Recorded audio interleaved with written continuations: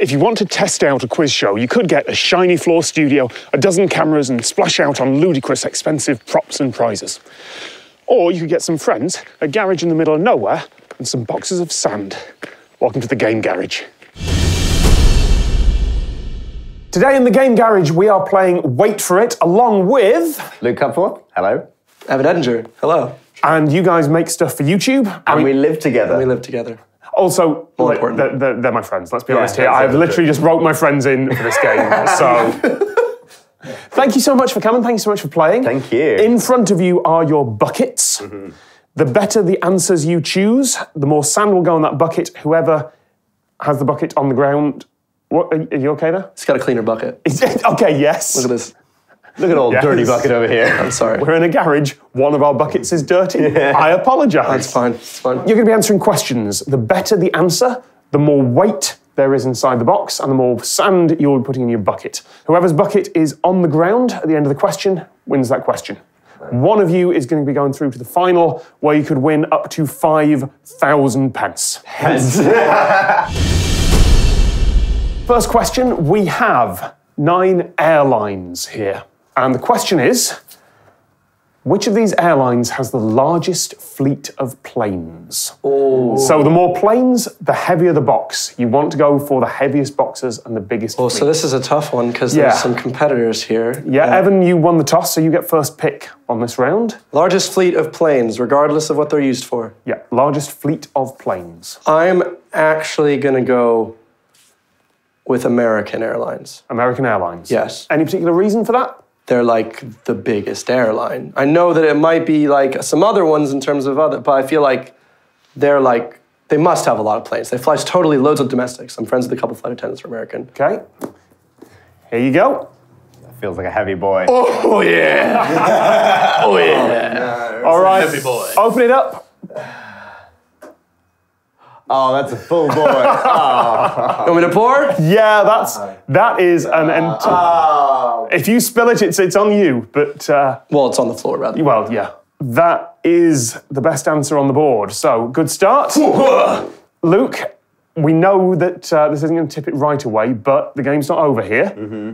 Which do you want to go for? Okay, so I think China Southern are a pretty good bet because China is a massive country and we don't think about China existing. Qatar Airlines is a good bet. Delta's a good bet. FedEx is a good bet. I'm going to go for Qatar. Qatar. Yes. Okay. I reckon that was bad. I'm already not feeling Qatar. All right. Well, here you go. You didn't struggle as much. I'll be honest, I didn't struggle much with that one. I could have probably sold that a little bit better. Oh, God. It's a luxury airline, so that's going to have not as many customers. It's not even half full. They're Airbus A380s and things. Oh, that seems like someone who knows about airlines over there. I know, I love airplanes. So just to compare those two answers, American Airlines has more than 1,500 planes. Qatar has 220. So it's not the best start. One more pick each. Luke, you start this pair. What do you want to go for? I'm going to go for British Airways. All right. What I love is every time you mention an airline, Evan just kind of makes a facial expression or a noise or something. Can I change? No, I'm going to keep with this on British Airlines. I think you didn't go for any of my safe bets. You literally went for the ones I would not it's going to be China and FedEx. China, I'd say, is like middle ground, but it's definitely not up there. British Airways. Their base is in. Let's see if it tips. If it doesn't tip here, then we know who the first question's gone to. I reckon this one's going to tip, but he's then got another one. This is. I know what I'm going for second because you didn't pick. Oh, it's half full. British Airways is full. Now let's just be sure there is a little bit of friction on this sometimes. So let's just even that up and just let it. Yeah, no. I still want another pick. That's really adding insult to this injury that you went. Yeah, unfortunately, Qatar Airways, the second worst answer on the board, 220. God. British Airways is the next one down the list with 275. Yeah. Between them, they have about 500 planes. American Airlines has 3 times that much. But just out of interest, what would you have gone for? Delta. Delta is the second best answer on the board. You always go with the big US airlines that are flying domestic insanely. Thank you. I'm not American. This is just not fair. That is almost full, that one. Both, by the way, I would never fly with American or with Delta. They're both horrible. But I will choose them when I have to. Yeah, that is. So that is a pretty comprehensive victory on the first question there, Evan. But it's only the first question. It's worth 1 cup of sand in the playoff. So, if we're ready, let's go to question 2. Question 2, Luke, you're going to get first pick this time. We have 9 Stephen King movies. Okay. And we are looking for the most successful one by worldwide box office. Unless it's got a year on it, we're talking about the original. I am going to go with, just because it's been a phenomenon recently, It, 2017. There was absolutely no reaction from Evan on that one. Just absolute poker. Did it flop massively? All right, well, we're going to find out. I don't really Here pay is. attention to anything. Does seem a bit... Here is your pick. I was genuinely worried you were dropping that then. Oh, yeah. That was a good choice, bud. Nice. Evan, your pick. The Green Mile is one of my favorite films of all time. Stars Tom Hanks, so obviously a good one. It's critically acclaimed. I don't know if it really did well in the box office. Out of all these, I mean, obviously Dark Tower is the newest, and I can't imagine that doing well, but I'm going to go with Pet Sematary. It's classic. I think that one... I'm going to go with Pet Sematary for number... Pet Sematary. All right, here you go. Really excited to see this one. Here we go. The light boy. It had sand in it. This is important. Just a single grain. Make sure you've got all of the sand out there, because... I'm going to need it. There we go. So the bad news there, Evan, is that was the worst answer on the board. worst, That was the interesting. worst answer on the board. It took $57 million compared to its 700. So, did you just dab? Absolutely not. We've got another pair of picks. Evan, you've got to tip. Yeah, at the last, I basically have to get scales. second, and then You've got to tip the scales. the only ones that I recognize film-wise are Dark Tower and Green Mile. The other ones I'm assuming are quite old, maybe successful. I assumed I would have heard about them. I'm going to go with the Green Mile at this point, as I just really liked the film. All right. Maybe it's not the way the rules should be, but I thought The Green Mile. Oh, he's used 2 hands. I used 2 hands on the last one. He didn't. I wonder.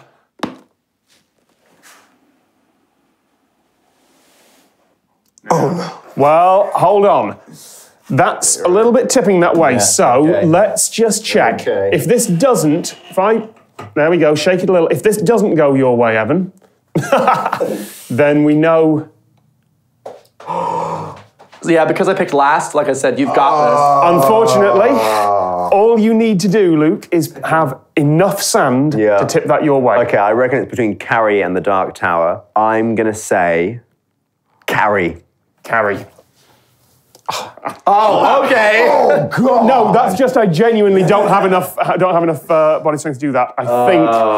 I mean, you just need one pellet, one grain. Just need enough to do it. shall I see how little I can pour to reach at the balance? Oh, I had to go for the last one, man. Yeah, there's not much you could have done there. Luke picked the best answer on the board to start, and unfortunately, you went with the worst. Carrie is actually the 6th answer on the board there, only 84 million, but it's enough to tip the balance in your favour. Green Mile was second? Green Mile was the second best answer. Yes, good. Well done. So, 2 cups of sand to you as we go into the playoff. This is the playoff where we're going to decide which of you goes through to the final to maybe win 5,000 pence. So, Evan, you won the first round quite decisively there, and that gets you 1 full cup That's not full. of sand. So there you go. That's not full. You know what? He's right. That's I lost from a very small amount last round. I'm not messing around with this. there. We go. One topped off cup of sand there. In it goes. Thank you. But Luke, Yeah, boy. you won the second one. So Oh, yeah. The good. 1 cup of sand. Thank you. A little bit of friction in the seesaw as ever, but I think the second cup. Oh, that's very nice. Easy. Yeah. There we go. All right. The playoff works like this. Luke, you're in the lead. You're going to get to make the first pick. Darn. Wow, very That's exciting. upsetting. And we're looking for sports by the number of players on the field for one team. Can I call my dad? Phone a dad. Yeah. 3 of these answers are completely fake. They're not just wrong, they're not even sports. So 3 of these are empty. And with you having the first pick, Oh, you have the highest probability of making a wrong choice unless you choose a right one, then that gives me I the worst could probability. choose one that I know is right, as in I know it's a real sport. I'm going to play this safe. okay, And I'm going to choose polo. polo. How many players do you think there are? I think there's 9. All right. Ooh. Oh, that's the only one we both knew. Ooh, it's quite light. Oh, you already have one up above me as well. A little bit higher. A Oh, little bit higher. There we go. nice. Very nice. It's a very nice amount of sand. I will tell you, there are 4 players on the field in polo for one team. Wait, so if I can pick one that somehow has more than 4, there'd be more sand than that? Yes. Some of these I'm like, they're totally fake. And maybe they're not. Some of these I think maybe are real, but they sound fun. I liked the film, so I'm gonna go with Coco. Are you just taking a guess there? Is it because do you know that's a sport? No, I don't know. I literally have never heard of any of these. 47 sounds familiar as maybe a washer's game, but All right. Coco is. It has KH. It's either that or I would have. I'm not going to say what I would have chosen, but there's another one that looks real. Coco. I don't think that was acting there. Oh, wow. Your boy. Gosh, dang it. Be a lady tonight. Oh, wow. Even with your extra cups. No, sir. no, I reckon that's even. Yeah, look at that. Oh. Coco has 9 players on the 9? field for one Still team. not even that. So you're absolutely right, and you're right to even it up there. It's basically a tie. We've got. That's rude. Nice That's try. rude. I mean, Nice try. no, it is. That's how it is. that- Yeah. Let's Mine wasn't balanced. have a I look. had to Let's see if balance the. You're right. so rude. You're right. He's dusted it flat and it's gone that way. So, Physics. yeah, Coco has 9 players on a team. It's a tag game from the Indian subcontinent. So, well done. Was that just a complete guess? It had a K next to an H, and I thought that sounds like a legit thing for somewhere I've never been. All right, final pair of picks. Whoever's bucket is lower at the end of this pair is going through. One has just been calling out to me, and if you guys made this up, I'm gonna be really angry that you did a really good job. And you keep looking at it, so now I'm scared that maybe I'm gonna go with Sepak Takraw. Sepak Takraw. That was what I was going to pick. I'll tell you this much, it's not empty. Well, let's see how much is in it. That's some sand. Sand then some. That's Well, I didn't pick up a fake one. Is this from the areas of Indonesia? Yep. This looks just like Balinese type of spelling in English. Okay, cool. Yeah, Cool. played with a basket weave football, apparently. Luke, the pressure is on here. I don't there think are I can still win. 3 wrong answers with empty boxes there. Now, you had the advantage at the start. There are also good answers left there. Can I win? Is it possible? Yes, yes it is. In fact, I'll tell you this much. If it wasn't possible for you to win, I wouldn't be asking you this question. Last pick is yours. Go for it. Okay, so I think 47 sounds like one that you've made up. Right? Because it's a question about how many are in each team. and a number is quite obvious. Yeah, you can talk this through. There's no chance of you giving any clue to Evan here. But I should point out, these are not my questions. Okay. I'm not the question writer here. 47 does sound like either it's made up or the best answer. There is no in between there. It's one of those two. I'm going to go with Sound pause. 47s. You're going to go with 47s? Yeah. Just for out of interest, Yes. what was the other one you would have gone for? That means I've lost. No, it doesn't. The other one I would have gone for would have been kabaddi. You would have gone for kabaddi. Just to have a look here, kabaddi, into the bucket over here, is quite full. Oh. Kabaddi has a lot of sand in it. Oh. That would have probably taken you over, but it's not the best answer on the board. Oh, there's 47 people in this game, maybe. I don't know. Luke? Oh. Unfortunately, 47s, as we prove it out, is it is entirely made up by a question editor. I'm sorry.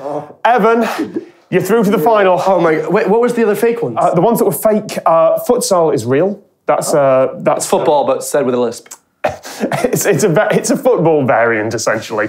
Mega Rega is, you're absolutely right, it's entirely fake. It's an anagram of Game Garage. Calvin Ball is fake. That's from the comic strip Calvin and Hobbes. Corf Ball was the other good answer on the board. Really? Coco was the best. Oh my God. With 9. Corf Ball was the second best with 8. Evan, you're through. Are you okay there, Luke? We have been back and forth, though. That was really close. Where do I go now?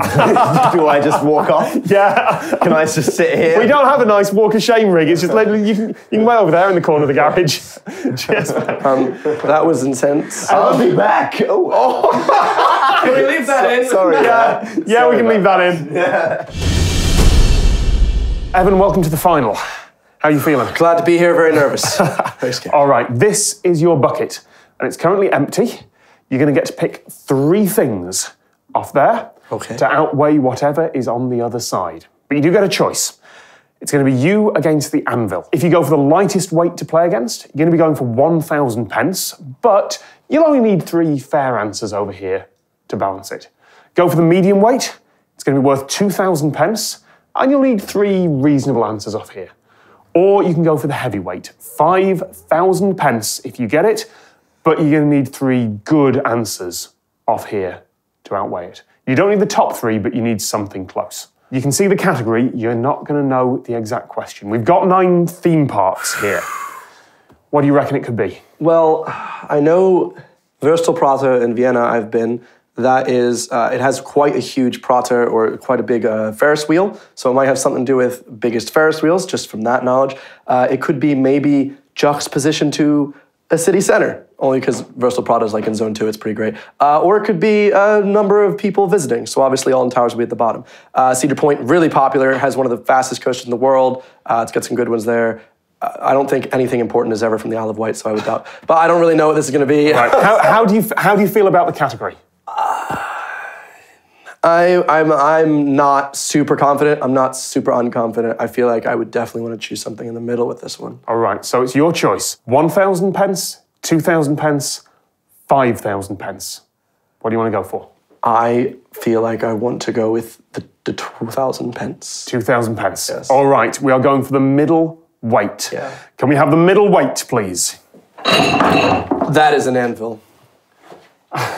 Okay. I will tell you that the question is theme parks by years of operation. Ah. So we're not looking for the oldest necessarily. We're looking for the one that has been open for the most seasons, if you like, the most summers, the most years. So that makes sense that there's a lot of British now because they're old AF. So, the World of Adventures one just sounds like such an old name that I can't imagine it being recent. I want to choose Wurstelprater as one of them. I know that's an old one. Let's hope it's open in winter. I don't really know that. I also want to go with, you know what? The World of Adventures is scaring me. I feel like I'm in between that. Pleasure Beach. No, that's a water one. Water one's got to be new. Alton Towers is old. I went last year and it felt like it was still 25 years old. I'm really sorry here. I'm so incisive. We're going to 100% go with Wurstelprater. I'm going to throw in a little bit of Dyerhofsbakken. It might be new, but we're throwing that in. And I'm going to throw in a British one as well. You know what? Give me Dreamland Margate. Okay, are you sure? On all those 3, are you going to lock those in? I'm going to lock those in. So we're going to get Wurstelprater, Dreamland, and you had to pick the one I can't pronounce, Dyerhofsbakken. Sorry, Denmark. Of those, which are you most confident about?